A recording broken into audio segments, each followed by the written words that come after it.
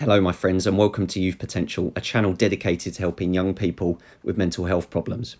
I have two books available, 102 Distraction Techniques and Self-Harm to Self-Harmony. Both of these books are only available on Amazon. Thank you very much for watching this video. Hello, my friends, Scott here representing Youth Potential. It's been a while. It's been a long time since I've created a video for my channel and delivered some sort of message to you guys.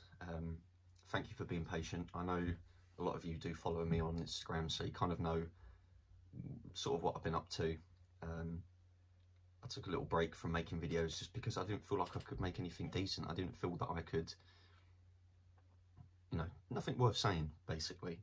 But I think it was more of a case of I just didn't feel confident enough to go in front of a camera and talk to people. Didn't feel like I could give any value to anyone.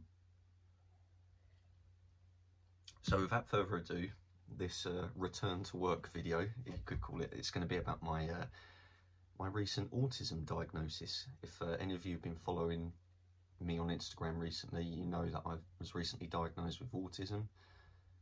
For a bit of context, I'm 30 years old. If you guys don't know anything about my my channel or anything about me, so it's taken a bit of time to get there. And what I'm going to do with you today is just give it a little bit of back info on how I got my diagnosis. So, must have been somewhere in the middle of last year. It was suggested to me that I seek an autism assessment. I never really understood much about autism, or ASD, as it's formally called nowadays. So I didn't really know anything of it. But after it was suggested to me, I did some research, and you know, you look up all the behaviours and symptoms and that kind of thing, and then it starts to click. You start to think, okay, there's quite a lot of things there that I can relate to. It makes sense to me. I kind of get it. You know, you look at these behaviours and you think, that is me. Now, there's plenty of my only understanding at that point of autism and ASD is that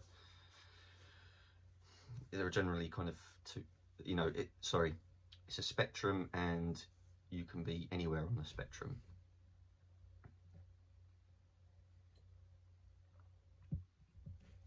So what I did was speak to my care coordinator about it, and they suggested that I go to my GP for a referral.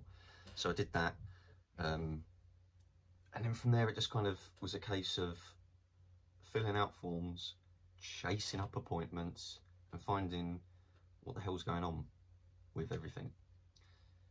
Because, you know, I got the referral from my GP, getting letters through, filling out forms like questionnaires, all questionnaires about like behaviour and mentality, sending it off, and then just having to wait. I mean, they even sent me a letter saying, look, it could be 12 to 18 months before you get a formal assessment. And I knew that anyway, so people had told me that before, so it wasn't too much of a shock.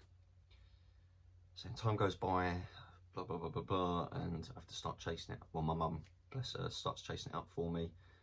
And then eventually I get a letter through, probably just a couple of months ago, saying that we are going to go to the next stage of your referral. So obviously I'd filled out the questionnaires, and they were happy looking at those answers that a referral was something that was needed, because obviously if you fill out these questionnaires and you don't meet any criteria at all, they're not going to take it further. They're not going to waste their time and resources.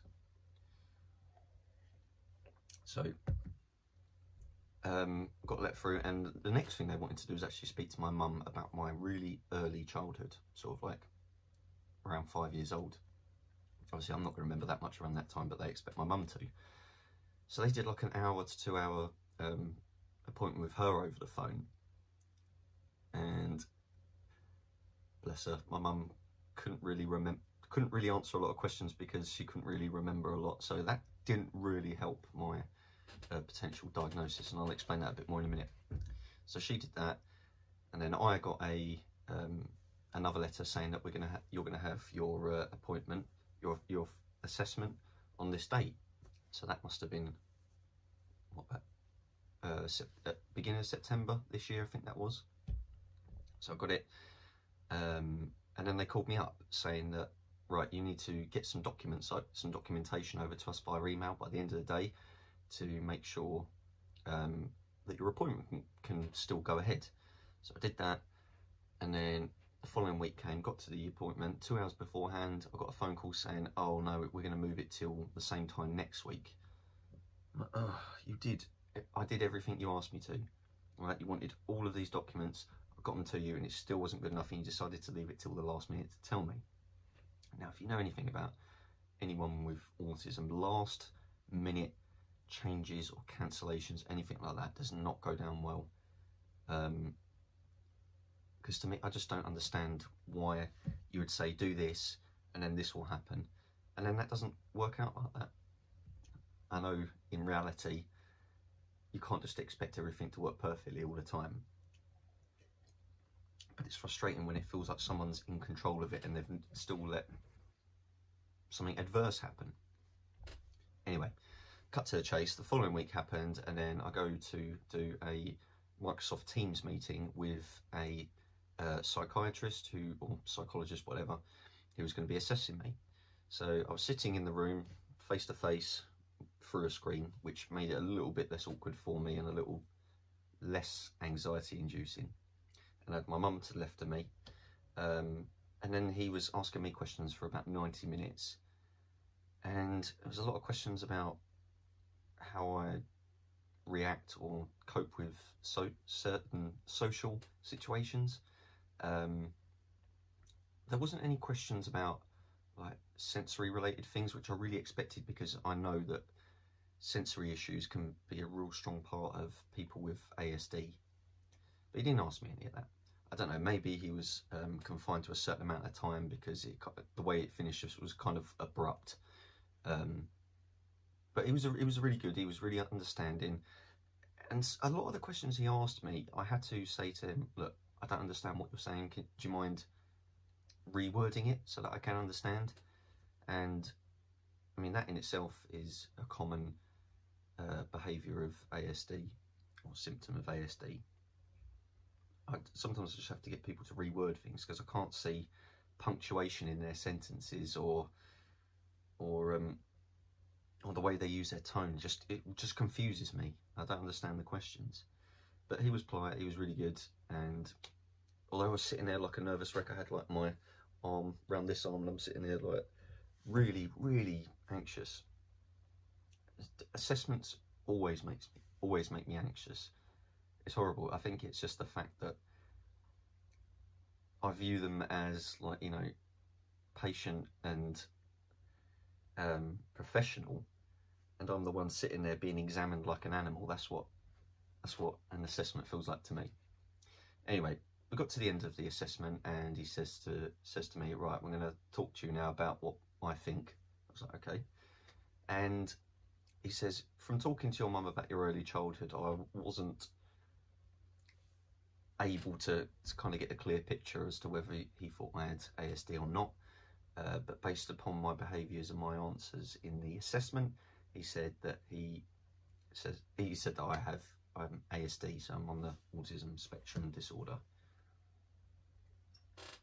And to be honest, like, having that diagnosis really hasn't changed me. I don't feel shitty about it. I don't feel like disappointed. To be honest, it's kind of a relief, because it's something that I've been thinking about for a long time and bothering me, you know, not having a formal diagnosis, because then you think, am I, aren't I, am I, aren't I? You just don't know. But having that clarified for me, it just helps me understand myself better. And, you know, learning about yourself is very, very important. You know, the more you know about yourself, the more that you can adapt to whatever life throws at you, basically.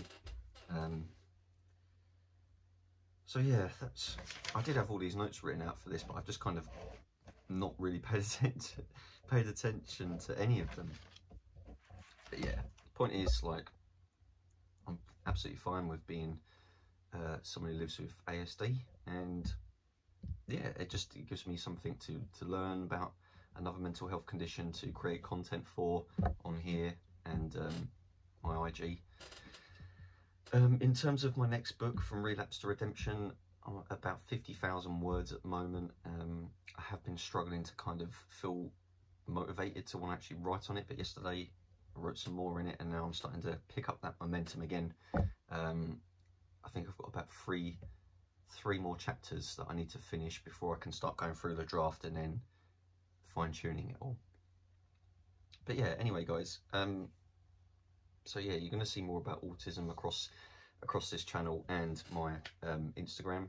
So please, if you know anyone who lives with autism, get them to follow me on IG and subscribe to the channel. It would mean a lot to me.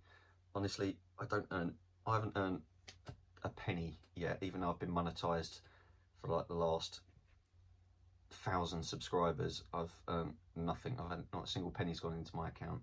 And as you know, I'm trying to work towards that massive goal of having a self-harm support centre.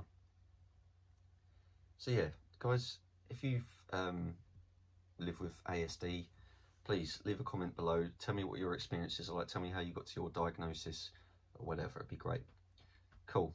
Well, I can safely say I've already got plans for another video, so watch this space. It's good to be back, guys. Thank you very much for tuning in. All the best.